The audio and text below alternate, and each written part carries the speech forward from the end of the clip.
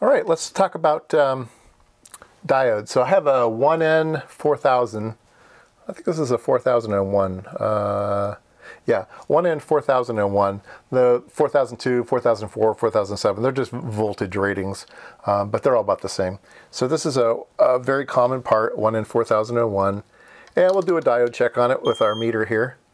Let's see, let's go ahead and turn on the backlight, I think. Yeah, there you go. So you can see it better. So I'm going to hook up the diode checker, and it says, oh, look at that, 0.57, 0.58 volts forward voltage, right?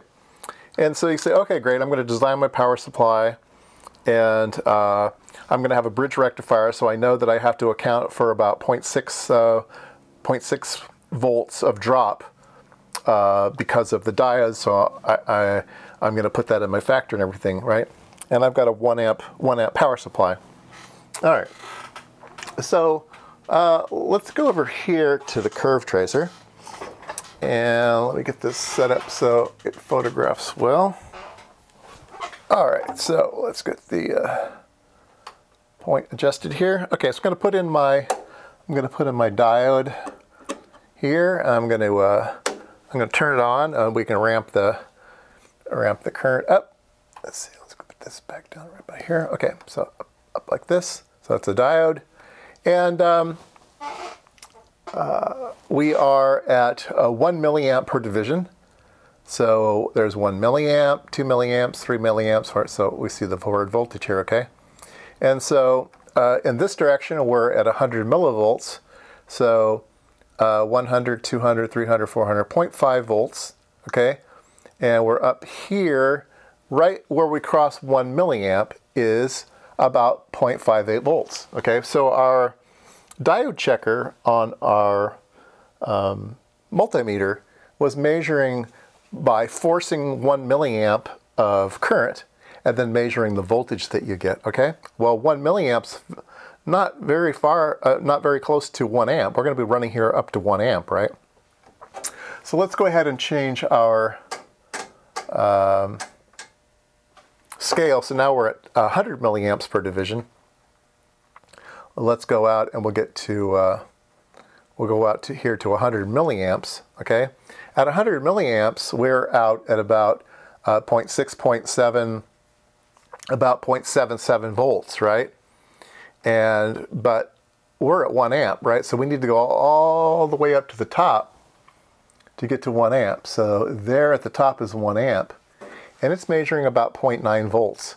And so our little diode checker checked at 1 milliamp, but we're going to actually be using it at 1 amp. So you need to be aware of this, is that diodes aren't straight lines, right? They have some resistance to them, and the curve's going to be bent over.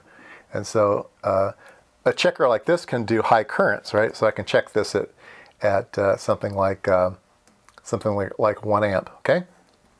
Let's try a different diode.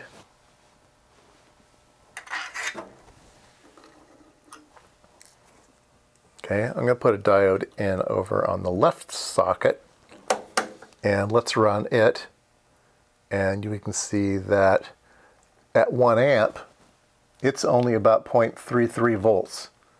It's a Schottky diode, which is really, really nice. So let's see what it does at the 1 milliamp range. Oops, right there is 1 milliamp. See, at 1 milliamp, this is only about 0.12 volts, okay? So let's try that on our diode checker. See what kind of voltage our diode checker gives us. Go back over here. Go back to the diode checker.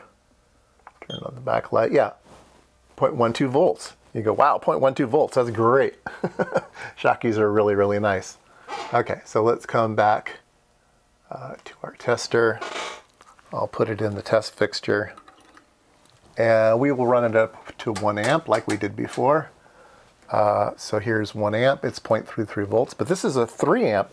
This is a 3 amp device. So let's go to 3 amps. So I'm at now 1 amp per division. 1 amp, 2 amp, I'm bottoming out 2.5 amps. I need a little bit more current here. There we go. Whoa, popped it way up. 1 amp, 2 amps, 3 amps. There's 4 amps. Look at that. But see, it's very, very resistive now.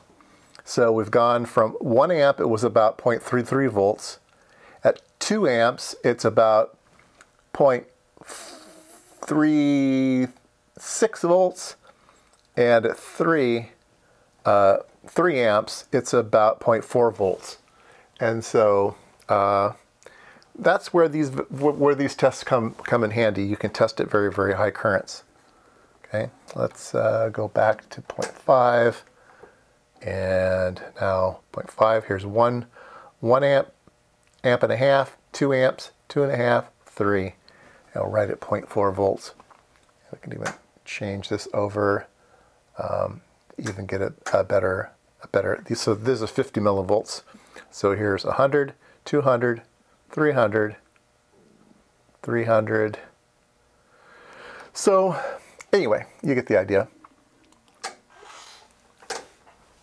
So I've got my machine mostly calibrated. It's spent about 3 hours calibrating it. But one of the things that I've done, I need to put the covers back on it. One of the things I did was I found on Thingiverse somebody who had 3D files for shields for the for different tech oscilloscopes. They had a whole range of tech oscilloscopes, and they had a 576. So I printed this out. It took a long time to print, but yeah, it fits great, and it will keep some of the glare off of the screen here. So that was pretty close. You can find this over on Thingiverse.